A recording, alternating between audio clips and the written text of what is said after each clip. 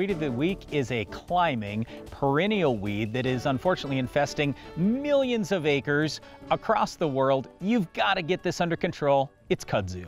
Well, it was originally brought into our country as an ornamental and also used for erosion control and as forage. So there were some positive uses for kudzu. The problem is it spreads really quickly and can be a big nuisance. All right, so how are you going to stop this thing? The number one suggestion I've got where you can use it is Tordon. But Tordon will kill trees, so you can't use Tordon next to trees.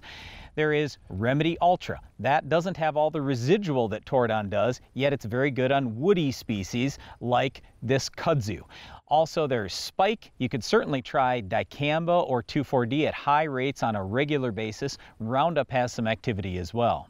Also Stinger, Brian, that'd be another one, but here again, you got to watch out for desirable species of trees, and oftentimes you see this along shelter belts, and you definitely don't want to hurt those other trees. Yep, so the big thing with this kudzu is it spreads very quickly, and because it does climb and it gets all over the place, it's a major problem in the southern United States where we don't have frost to kill things off in the winter, or at least slow down some of these weed species. So just make sure you're attacking kudzu in your operation before it takes over any areas you don't want it.